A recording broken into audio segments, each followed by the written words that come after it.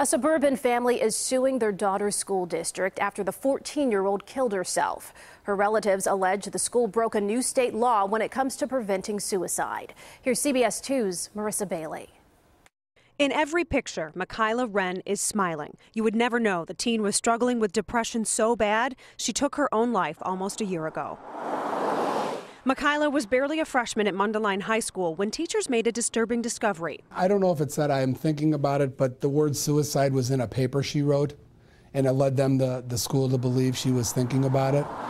Administrators reached out to Michaela's mom, who was aware of her daughter's depression. She asked school social workers to meet with Michaela. 3 or 4 days later, the mom checks, and they go, no, we've been too busy, but we will have somebody get on it.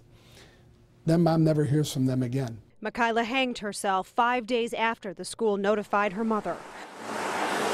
The family is now suing the school district, claiming state-mandated suicide prevention procedures, known as Anne Marie's Law, were never in place, and that Michaela may still be alive today if the school did their part. This is the textbook case of why this law was passed, and it was utter failure by the school. All school administrators, all school teachers should certainly have the training so that they feel comfortable supporting kids in crisis. Mental health professional Alexa James says implementation in schools is half the battle. There is a tremendous amount of responsibility on school districts to appropriately train their staff and to have a really strong policy protocol in place to support children who are in crisis.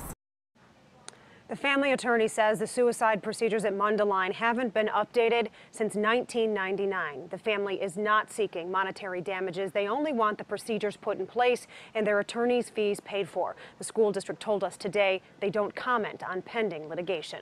Reporting live from the newsroom tonight, Marissa Bailey, CBS 2 News. Thank you, Marissa.